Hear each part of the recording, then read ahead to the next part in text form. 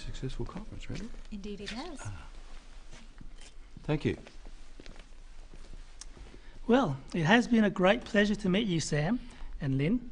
Yes, we've enjoyed meeting you too, Victor. Yes, it's been great. What a pity you have to go home. Well, all good things must come to an end, but I'm sure we'll meet again. Yes, I hope so.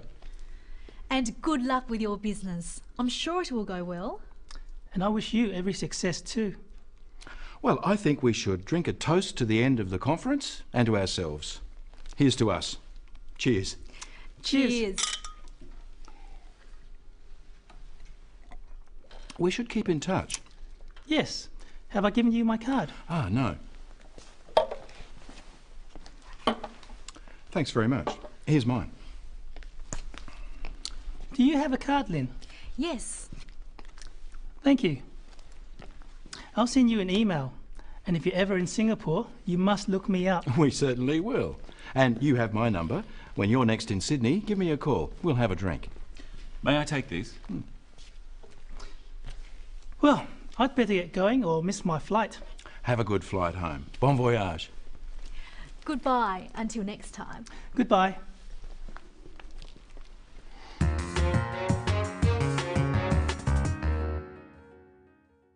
For the final program in the series, we're looking at some of the phrases you may use when you're saying goodbye to someone, either for a short time or a long time. In our example, Victor is from another country, and he's about to go back home. At a conference, he's met Sam and Lynn.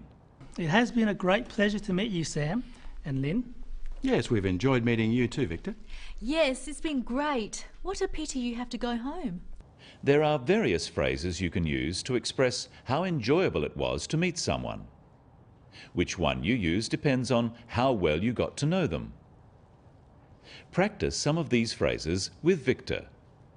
It's been a great pleasure to meet you. I have enjoyed meeting you. I'm so glad to have met you. Nice to meet you. The phrase, "nice to meet you," would be used after one short meeting. You can also use this phrase when you are introduced to someone. What about the replies? Practice them with Lynn. Nice to meet you. You too. It's been a pleasure to meet you. And you.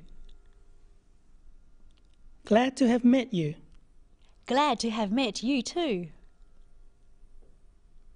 Notice that the reply should match the statement. So if someone says, "I have enjoyed meeting you," the reply can be, "So have I." If someone says, "It's been a pleasure to meet you," the reply can be, "A pleasure to meet you too," or just, "And you." Victor also says, "I'm sure we'll meet again." Here are some useful phrases to do with meeting again. Practice them with Victor. I'm sure we'll meet again. Hopefully we'll meet again. I hope we'll meet again soon. Notice again here that the reply should match the statement. So if someone says, "I'm sure we'll meet again," then the reply also uses am. So am I. After the statement, "I hope we'll meet again," the reply should be, "So do I." Another part of saying goodbye can be wishing someone well for the future. And good luck with your business. I'm sure it will go well. And I wish you every success too. Sam proposes a toast. Watch how he does this. Well, I think we should drink a toast to the end of the conference and to ourselves. Here's to us. Cheers. Cheers. This is an informal toast. Sam says, "I think we should drink a toast." Another phrase he could use is, "Let's drink to." For example, "Let's drink to the end of the conference," or "Let's drink to our future meeting." Then they clink their glasses together and say, "Cheers." Here's another version of the toast. Let's drink to our next meeting. Our next meeting. Cheers. And of course, the toast doesn't have to be alcohol. It can be any kind of drink. The next part of their conversation is about keeping in touch or keeping in contact.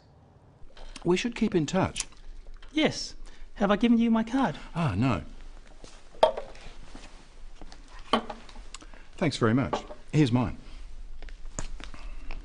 Do you have a card, Lynn? Yes. Thank you. I'll send you an email. Repeat the phrases after Sam. We must keep in touch. We must keep in contact. Here's my card. Would you like my card? Do you have a card? The next part of their conversation is about meeting again. Listen. And if you're ever in Singapore, you must look me up. We certainly will. And you have my number. When you're next in Sydney, give me a call. We'll have a drink. To look someone up just means to arrange a meeting. When Victor says, "You must look me up," he is inviting Sam and Lynn to meet him if they are in Singapore. This is more of a social invitation than a business one.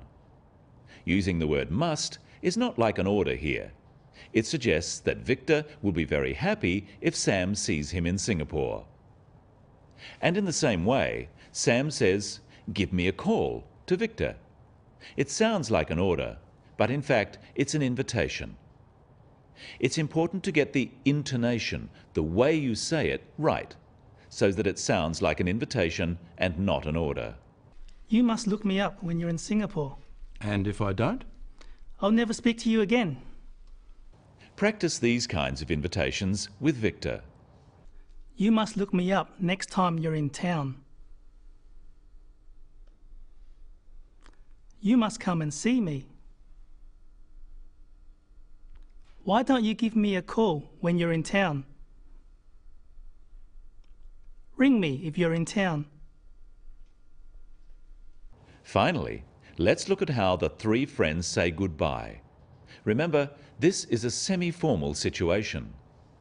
Well, I'd better get going or miss my flight. Have a good flight home. Bon voyage.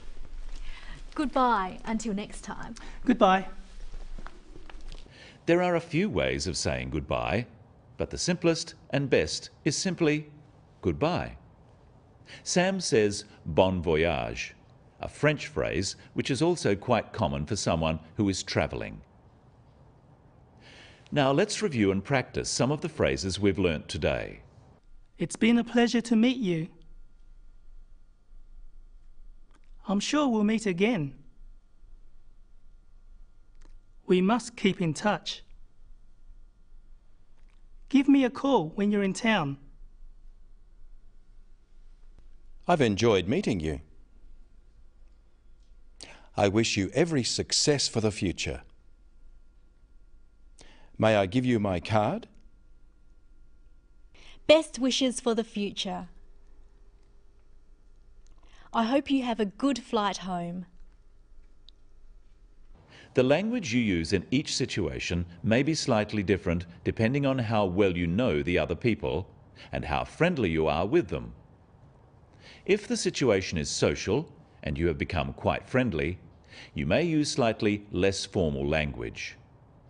But it's important not to forget the usual expressions of good wishes, such as for a good flight home, and to say how you've enjoyed meeting the other person. But don't go too far. Well, I'd better get going or I'll miss my flight. I'm going to miss you, Victor. So am I. What will we do without you? Be strong. Will we meet again? I know we will. Goodbye. Goodbye, Victor. Bon voyage. You forgot my card! Well, I've enjoyed helping you with the business of English, and I hope you've enjoyed learning some useful phrases and expressions in English, and that you'll be able to put them into practice soon. Goodbye and good luck.